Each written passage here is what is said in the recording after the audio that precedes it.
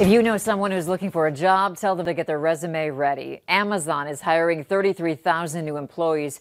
Most of the job openings are for corporate and tech positions. The average pay for these jobs is $150,000 a year.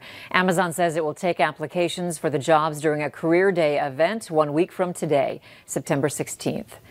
Those educational apps your child is playing with could be violating their privacy.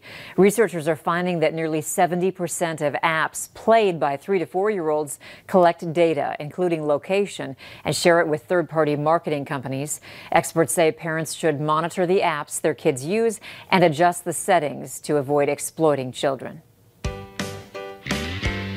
Experts say in order for the United States to control the pandemic, 200 million COVID tests need to be performed every month. Currently, that number is less than 30 million. The report indicates it's possible to reach that number once the fast tests reach the market, but that government needs to provide more guidance, assistance, and funding.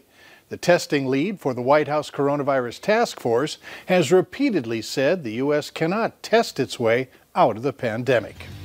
The NDSU softball team is back after an extended break. Beth is in next to tell us how the team is adjusting.